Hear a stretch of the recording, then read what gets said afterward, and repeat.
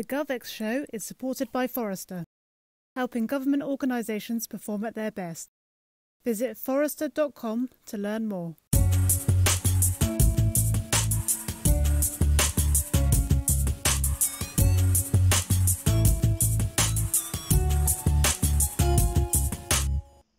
Hey and welcome to another episode of the GovX Show. I'm Tim Coulthard, Community Director here at GovX Digital. And today's episode we're going to be exploring customer experience, or CX as it's better known, and really how it's built into public services, whether they're digital or face-to-face. Are we doing a good job, or is there still a lot of work to do? So to help us unpack some of that, we've got two expert guests who have extensive experience in the public sector. We have Forrester's EMEA Director of Consulting, David Wheable, and we have our own GM for Government, David Wild. So two David W's. We'll try not to confuse you too much during the show. We had a really interesting conversation around whether organisations are effectively identifying CX as part of their processes. Do they understand what it really means? Does the organisation understand it? And have they truly mapped out customer experience as part of the way they deliver and execute services? A really interesting and vital topic as we look to deliver better outcomes for our citizens. So I think you're going to enjoy this one. Here they are. So welcome to another episode of the GovX Show.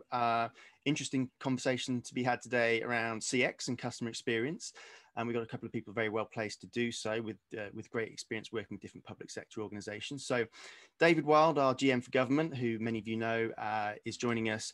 And this week's special guest is David Wheable from Forrester. David, welcome to the GovX Show. Thank you. Yes, I'm Dave Wheable from Forrester, and I head up Forrester's consulting group in Europe, particularly working with technology leaders and organizations on their technology strategy, innovation, and also around customer and citizen experience. Great stuff. So as we've said, you're very well placed to have a conversation today around CX. And I think, let's do things properly. So let's start, I think, by maybe defining our terms. When we're talking about customer experience, it's a phrase it's well used, but it may not be one that everybody universally agrees on what it means to them, or what the most kind of important aspects of it might be. So I'd like you both relatively briefly to have a stab at sort of answering that, really, which is, what would you say is customer experience, and why is it sort of so hot right now, and why is this a pertinent time to be talking about it? David Wheable, if you could kick us off with a crack at that. Yes, certainly. I mean, from Forrester's side, we started our research in customer experience quite a long time ago. And we were looking at it from how do you actually define what an experience is? So we actually talk about the three E's: ease, effectiveness, and emotion. When we look at those elements of an experience, actually emotion is the strongest determinant of a good experience. Now, translating that into what does it mean if you look from a business perspective, good customer experience drives enrichment, it drives loyalty, and it drives advocacy. But when we're looking from perhaps a public sector or government point of view, we're not really thinking in the same terms, but it's still important. In that way, we then look at it in terms of compliance. Are people complying with the policies and approaches you want? Expansion, they interact with you even when they don't have to. And then advocacy, they actually tell others that they are having a good experience of dealing with you. Interesting stuff. And it's, as we know, it's not, when you're interacting with sort of public services, it's not necessarily the fun things in life. So therefore, there's a different set of parameters and behaviors that, it's different to sort of being a brand, a lover of a consumer brand where you're enjoying the interaction. This is a sort of completely different sort of mindset. David, what's your take on this? I take exception. Public sector. No, no, seriously, there are two things for me that really stand out around customer experience in public sector. Getting things right first time, where you have an ongoing relationship, and the CX piece is about achieving that. There's no excuse for having to repeat or having to bounce people around, and that really gets to the heart of customer experience. The second one is what everyone refers to these days as once and done, which is where you have transactional services, reporting something, doing something, booking something, get it again on a once basis. And it shouldn't be having to deal with multiple agencies. It shouldn't be having to go through a painful experience on the web, nor should it be I have to do one channel or the other. So So CX is about achieving those two destinations, right first time for ongoing relationships, through that relationship, once and done for one-off transactions, and sell nothing less. You're absolutely right about public sector, not necessarily a destination of choice for a lot of things, in fact, for most of what we do, but that doesn't mean it should be a poor experience. And so having those two at the heart of your thinking is quite clear. The other thing that kind of comes through for me, though, is also, and it'll be interesting to expand this conversation, David, which is the single view of the customer or resident, or citizen, versus the 360-degree view. And I think this argument is still going through at the moment, where for a number of years, we had everybody driving towards the one ring to rule them all model, the single view. But what I'm seeing now, and I've been very skeptical about that for a long time because of the sheer complexity of public services. And actually, there are points at which it's very inappropriate for having a single view, depending on the nature of what you're dealing with. Whereas a 360-degree view of the resident or the customer or the citizen from both the agency's point of view and that person's point of view, I think is much closer to the ethos of public service, and actually is something that residents would be more comfortable with. Because the other thing that always leaps out in public sector is trust, transparency, and accountability, which are things that in the private sector is more of a tradable commodity. In public sector, it's absolute. Yeah. And the idea of pursuing, identifying, measuring sort of better outcomes in terms of citizens' engagement with public services isn't new, obviously. I mean, that's kind of the name of the game. But CX as a term, as a concept, is sort of getting more and more traction. But so what's really different now from sort of other methodologies we've had around developing services, whether that's agile or DevOps or any other sort of behavior? What do we think is unique or new about CX now that it hasn't just always been around in another form through other delivery channels? David Wheable, would you like to maybe try and pick that one out? Yeah, I think this mirrors very much what's happening generally in organizations, so both public and private sector. So one of the things that technology has done is it's sort of shifted this balance of power to the consumer or to the citizen. So if you think about the old sort of structures, businesses, organizations define their processes, and it was very much about how things worked. I always use the example of applying for a mortgage. With a bank, you had to sort of do all the steps that worked for the bank, not necessarily for you, including going in to see the bank manager at their convenience when we look at now the application of technology, what that's done is it's moved that power to that consumer. So they decide when they want to interact with the bank, not the bank deciding.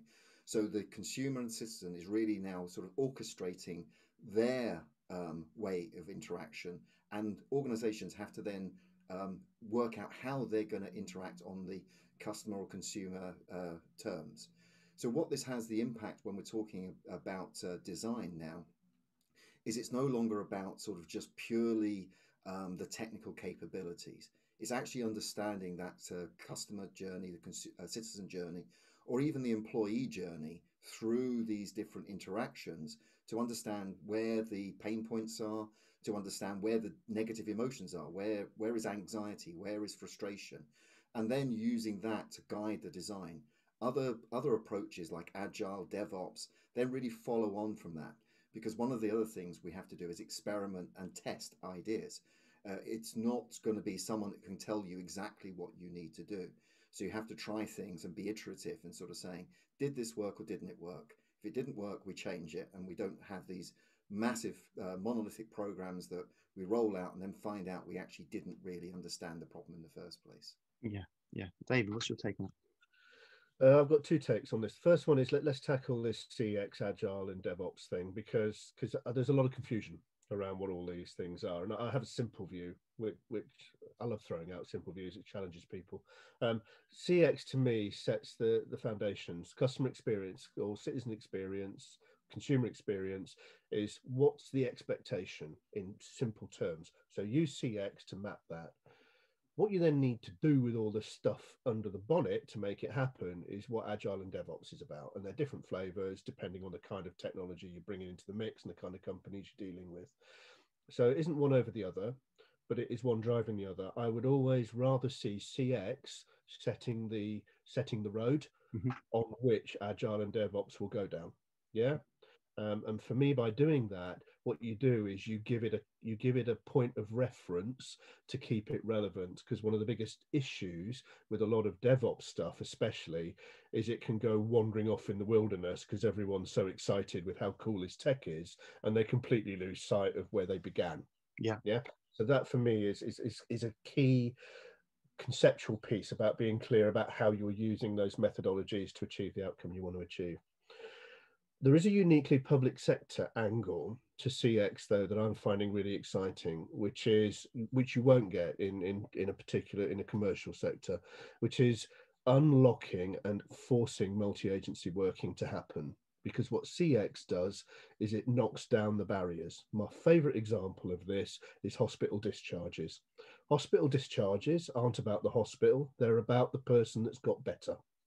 And the funny thing about the person that's got better is they're not only leaving the hospital, they're going home. When they go home, they'll deal with the local authority. What they'll also deal is primary health as well as acute health. CX, to make that a seamless experience, could involve all three of those organisations and the private sector, potentially on providing some things in the home. That for me really articulates what CX can truly do to fundamentally reshape how we deal with better public service delivery. Yeah, it's interesting. I mean, you've touched upon the idea that there are obviously different agencies involved, different sort of outcomes that people are seeking. So who would typically own responsibility for CX in a local or central government organisation? You know, we don't tend to see CX job titles knocking around. Perhaps we should, but as of right now, it doesn't seem to be the case. So I guess two parts: who does own it and who should own it, and are they currently the same thing? Or what do we feel about that? Either David, jump in. I've just spoken, David. Your turn. You go. David, Wheable, please have a crack. What do you see? This is an interesting one, but again, particularly within public sector, we don't see anyone really owning, as David said, that complete journey, and that's part of the challenge. A lot of current CX activities have sort of been put under the hood of basic digitalization, but you know, it's not purely digitalization. The experience actually spans all those physical contacts as well as the digital contacts. So the problem being is there's no one really taking that responsibility of what is the overall journey. What are the actual, the friction points? Where are the handoff points where things are failing? Because they're really just encapsulating that experience within a very narrow sort of domain at the moment. And that's one of the things that we certainly want to see in organizations, is that appreciation that they've got to take that people-centric view and understand that journey of the person, and it's not purely around the technology team. So is it too big an ask to have an individual with the responsibility for the whole piece, or do organizations have to adapt and make it so for it to work? I mean, unfortunately, it's symptomatic of one of the ongoing challenges in public sector, which is there is still a reticence in taking ownership of citizen accountability. And in part it's reflected by the sheer diversity of services that they've got, but that's not a valid excuse in my view. By placing it under digital, it's tail wagging dog, and we've seen the examples, repeated examples of what happens as a result of that. And what we need to do is learn our lessons from other sectors. Banking, I think personally, is one of the best examples out there now of where they learnt this the hard way. And by putting CX at the heart of the total experience, you actually had a fundamental rethink in how banking engaged with its customer. Public service needs to do that, and it isn't doing it at the moment.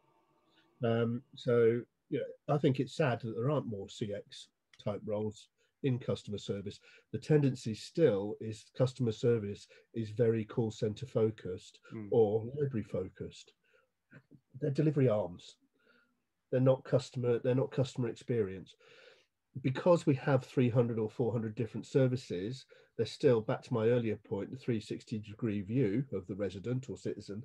It doesn't change the fact that they might deal with 20 or 30 of those services.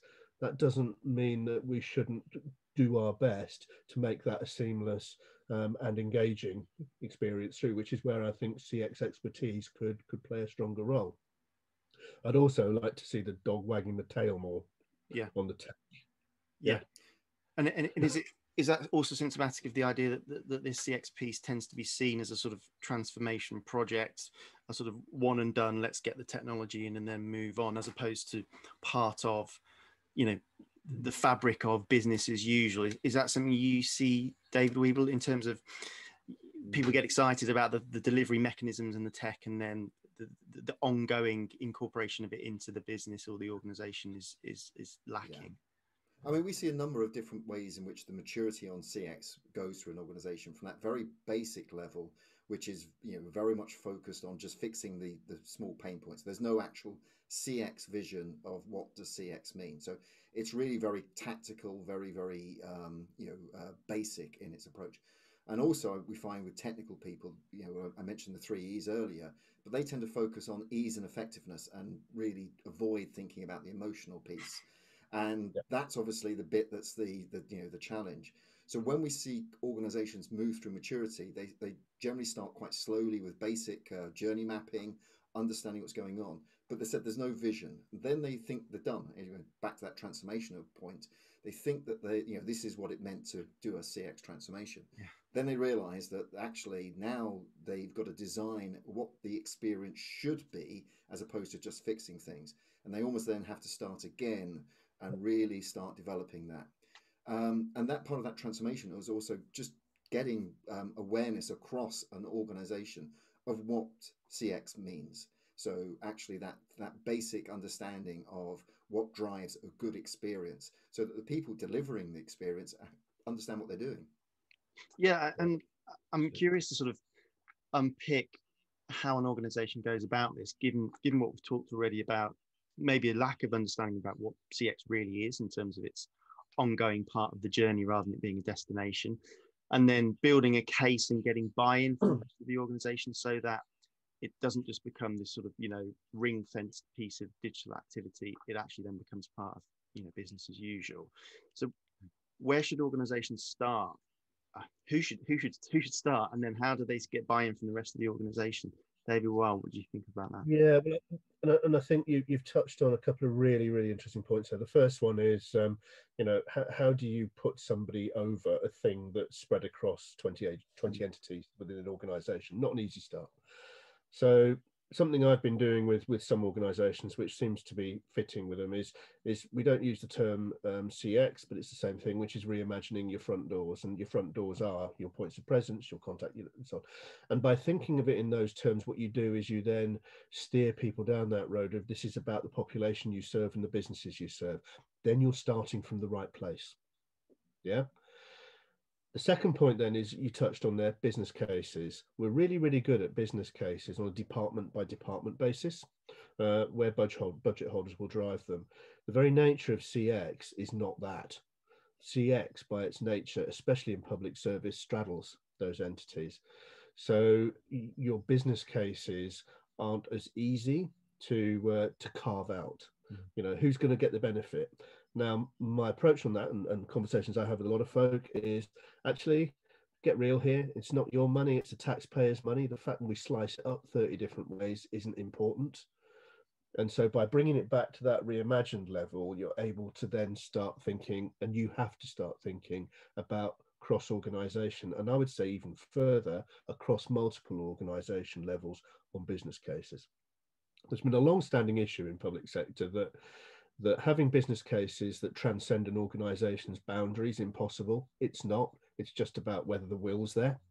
And there are loads of great examples of where it's been done successfully. The reablement example I gave earlier is one. So it's achievable. And actually, how do you think we get most of the infrastructure built in this country? You know, they are by their nature multi-agency, large-scale, complex business cases. So we can do it. Yeah. We just need to be willing to move forward on it. Yeah. Yeah. And David, you're obviously, Forrester, you're working with different public sector organizations and having these conversations. What seems to work in terms of getting things started in your experience? Really, I mean, the first thing is just that awareness of why this is important. So again, it really circles back to that business case. There is a good business case for making this, this transformation. It makes sense. We see it from the private sector. We know from our data that organizations that have a good CX outperform organizations that have a bad CX. Very straightforward. Yeah. We've linked that to financial data, so we know we can show that sort of correlation. But when you come to governments and sort of private public sector, sorry, that compliance piece, if it just make it easier for people to comply, it actually takes away a lot of the overhead. It takes away a lot of the tension, all the remedial work that goes on, because actually you've got a sort of a population that are doing what they should do when they should do it, as opposed to having to do all sort of the chasing up, all the admin work, the support work around there. So actually building a good CX does make good investment sense as well. It's not doing it just to make people feel better. It's actually making them comply and actually want to follow the rules that they're supposed to. Equally, mirroring that onto the employee side, if you look at wanting what most people want from an employee is an engaged, productive employee. If you work on the employee experience as well, then obviously that has the benefits. One of the interesting data points we found is recently in the last decade, investment in technology has not actually resulted in an improvement in productivity anymore. So we're doing all these technology investments, but actually productivity isn't going up.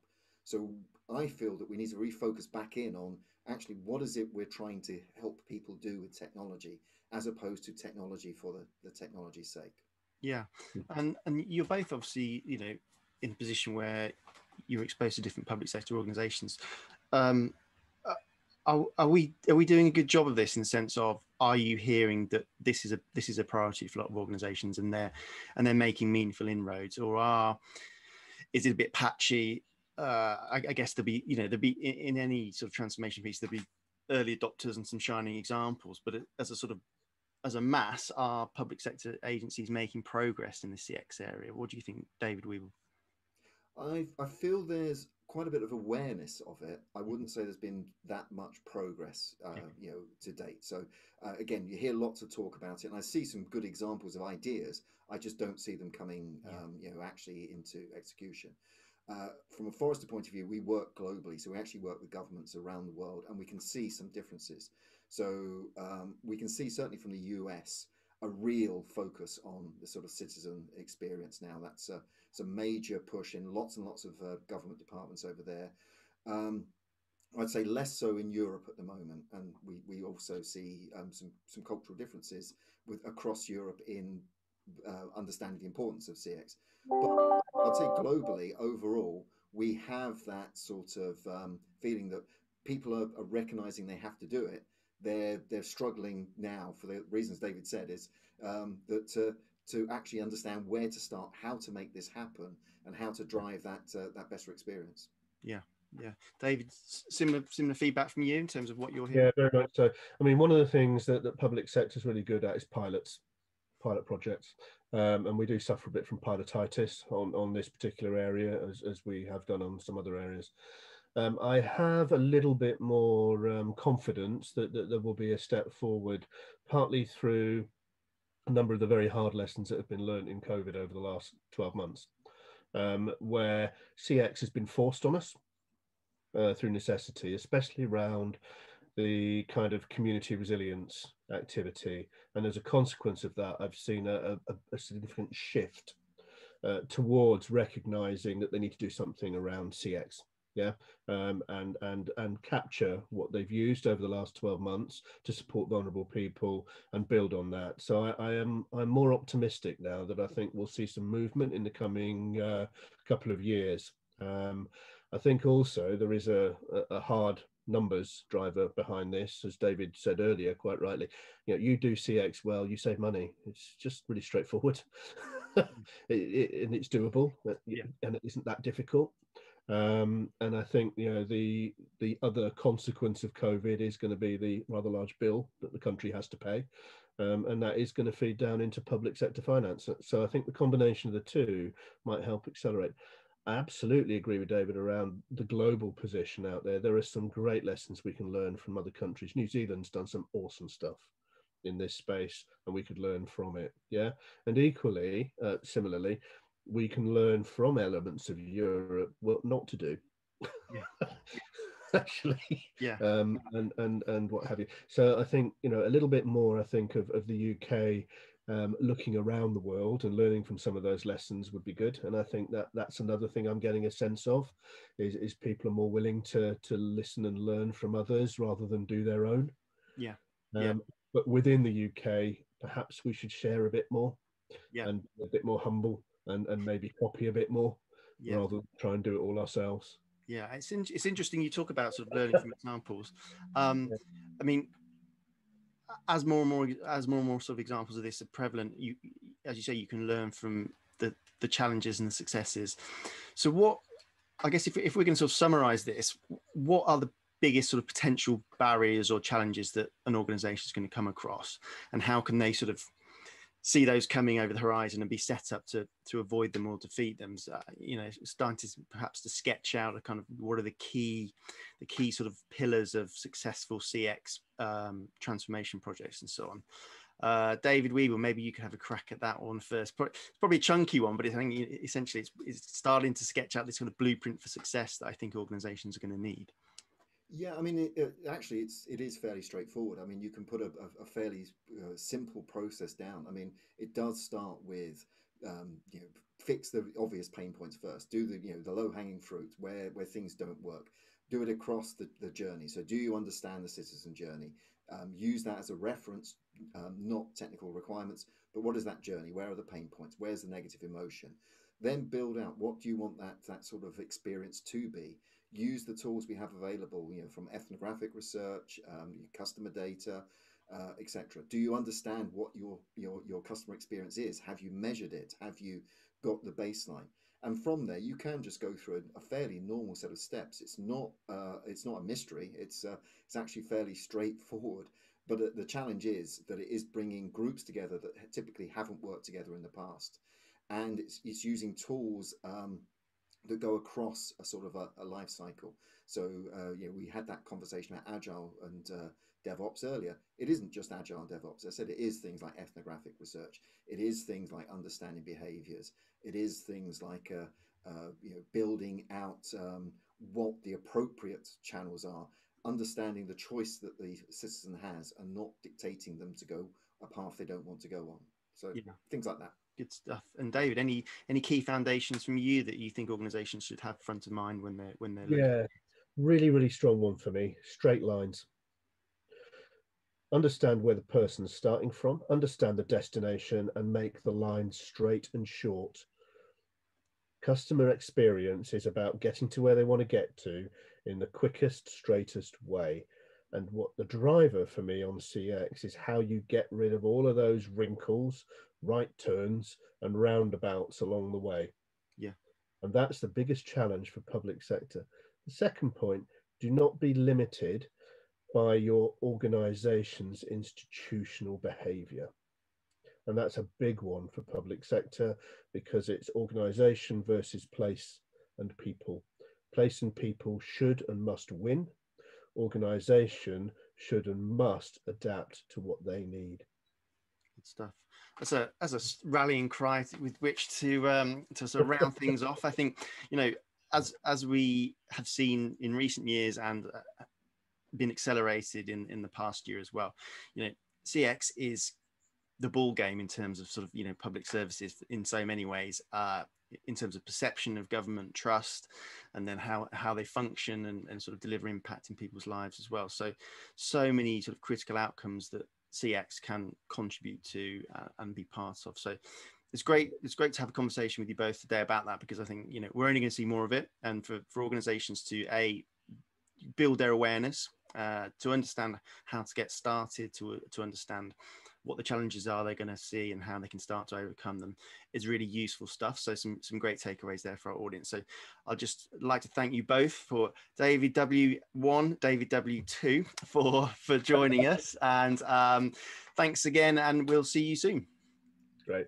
Cheers. Thank you very much.